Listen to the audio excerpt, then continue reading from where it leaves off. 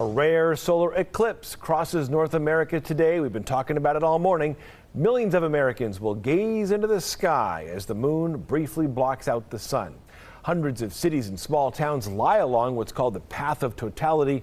Sherry, the path of totality is not near us, but we're going to see part of it. We will. We'll see about 50% of it, just about half. And all the colors on this map indicate the probability of good visibility, and the red indicating poor visibility.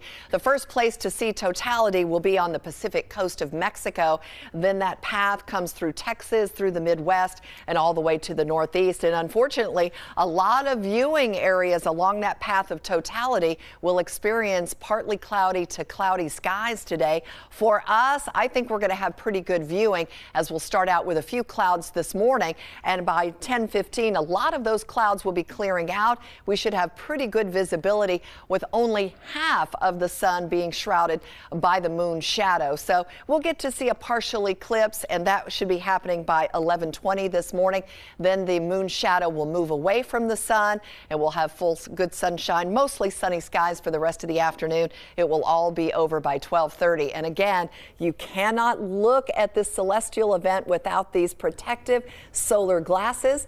And if you don't have any, or you'd like to go view it with other folks and ooh and ah together, there's some places you can do that, right, Nate? Yeah, here's one of them. It's the top of the Strat, the tallest freestanding observation tower in the country. A $20 ticket will get you some of those special glasses, but you want to get there early. There's only room for 200 folks up there. There's more information on their website.